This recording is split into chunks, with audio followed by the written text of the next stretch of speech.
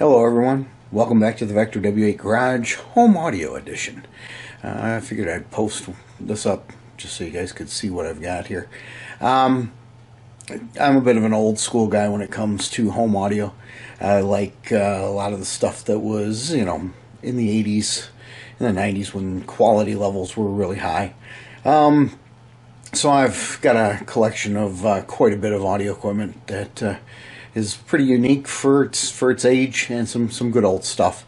In particular, here in my living room, I've got a full Nakamichi 7 series setup with the PA7 amplifiers, etc. And so I'll give you a quick video run through of that. And then I've got Magnepan 3.3Rs with a Sunfire Super Junior, backing them up from a bass perspective just to give them that bottom end that they lack a little bit of. And so what I'm going to do here is set the system up with my Audio Control 3050 RTA that I use for my car audio setups. And we'll see how good this is, because it's running with no equalization at all here in the house. So I'm curious as to how well it looks on an RTA and what its curve looks like from 20 hertz up to 20,000 hertz. So I'll do a little recording, show you what it is, and may make a couple of adjustments to the subwoofer and a couple of other things, just depending on how things look on the RTA once we get it up and running. But we'll give you a brief overview here of the system, so you can just kind of see what we're running for audio gear. So what we've got here are the Magnepan 3.3Rs. I also have a set of 1.6s and a set of 3.5s for other systems in the home, but this one here is what's in my living room right now. So as you can see, we've got a couple of Panamax Max 1000 pluses, one on each side here for each amplifier, and then of course the gear that's associated with it. So we've got PA7 amplifiers, a pair of them. Each amp is running a channel. Now the way that this is set up, we've got the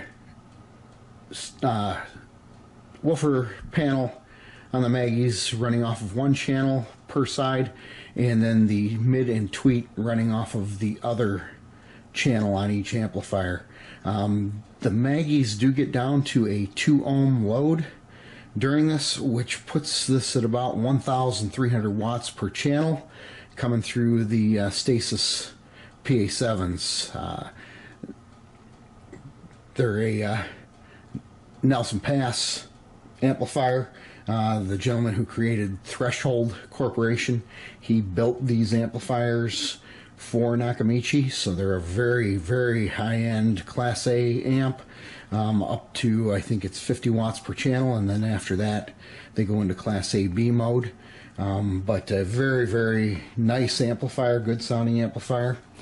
We've got a OMS 7A2 CD player. We've got a CR7A cassette player, the ST7 tuner, the CA7A control amp, which is their preamp, and then we've got a Pioneer CLD99 Laserdisc player, kind of the pinnacle of the days of Laserdisc. So all, late 80s era equipment, but some very, very, very well built pieces. And then the Sunfire Super Junior resides back here behind everything, just in the corner. It's a corner loaded sub, but it's a dipole sub which goes with the dipole magneplaners, so they really sound good together, which is kind of amazing. A lot of subs do not sound good with the Maggies because the Maggies are so quick and responsive, and then the subs usually sound muddy. So that's the setup that I've got here. We'll set up the RTA, and I'll show you that once I get it set up, and then we'll play some pink noise through it and see where it ends up at.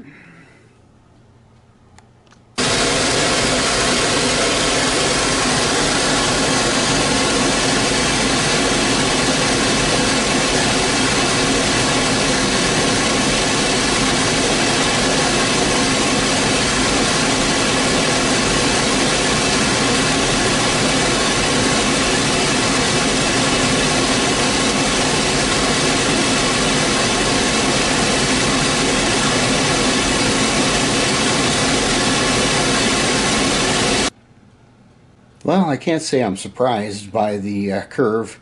My 1.6s, when paired with a Sunfire Super Junior, everything comes out just about as flat as can be for no equalization whatsoever. It would take really very little with a third octave EQ to make it a perfectly flat curve, which is pretty amazing. You'll see, I'll post what a competition curve looks like inside my Toyota Tundra, which is kind of the basis for what most people would judge as a perfect flat curve for a vehicle. In competition, that vehicle would score top in points for an RTA. This home system, just out of the box, is very, very close to that perfect curve all by itself without even having to induce any equalization into it, which I wouldn't even bother trying to put an EQ into the system, because it's just another piece in the signal path, and you're not going to gain a whole lot by adding that to it. When you sit in the sweet spot here in the center between the speakers out at my couch, it sounds absolutely amazing. One of the best sounding systems that I've ever listened to, and I've got a lot of background in audio, and this one here always tickles my fancy when I sit down and enjoy listening to some music in it. I may play a little bit here just so we can see. I don't know how well the microphone on this camera will pick it up, but we can see just how it sounds. The only music that I can use is the Gus music that I've been using in my car audio or car video that I've recorded, so that may be what you'll hear here, but it kind of gives you an idea of how it'll sound. Hopefully the mics will pick it up okay without distorting.